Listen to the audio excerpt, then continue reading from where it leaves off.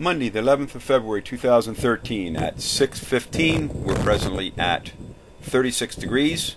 Report from the town this morning was up to a 6-inch base, fair to good conditions. Forecast, well, they're still saying the same thing.